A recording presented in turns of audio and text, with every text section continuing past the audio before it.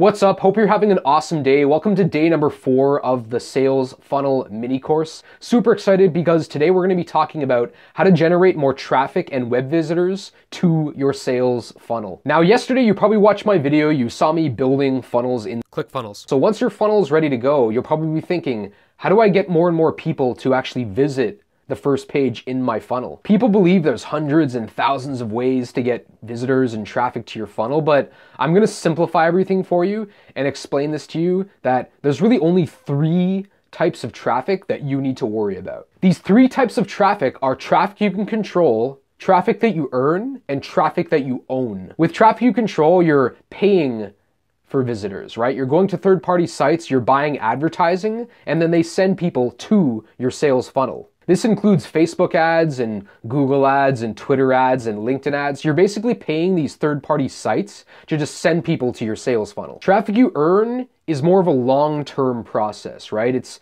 called organic, it's called search engine optimization. It's essentially you're building a lot of followers on all sorts of different media platforms, right? Social media platforms, Facebook, YouTube, Pinterest, Twitter. You're building a following of people for free, and then organically, people just show up to your sales funnel without you having to actually pay those sites to send traffic to your funnel. Finally, the last form of traffic is traffic you own, which is essentially just your customer database. This traffic has the highest credibility, but it also takes you the longest to gather in volume. The main benefit of traffic you own is that you never need to pay for it. You can send your traffic where you want and whenever you want. For example, if I have an email list, I can just tell them with one simple email, I can send it to 1,000 people on my list and get them to visit my sales funnel. Now, the best strategy that I've personally found is that you want to use traffic you can control and traffic you earn to build your customer database of traffic that you own.